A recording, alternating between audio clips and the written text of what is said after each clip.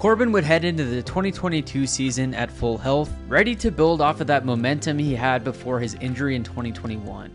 Just viewing these, weird years as challenges and as opportunities to grow.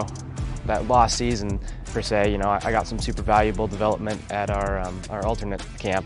This last year, turned this shoulder injury into some pretty cool other experiences that I really think are going to benefit me down the line. Carroll would dominate in Double-A, batting .313 with a 1.073 OPS, 16 home runs, and 20 stolen bases over 58 games. As Carroll, swing and a drive. Forget about this one. It's a one-run game. 481 feet. Corbin Carroll putting the team on his back.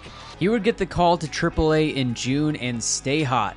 As in 33 games in Triple-A, he batted .287 with a .943 OPS, 7 home runs, and 11 stolen bases.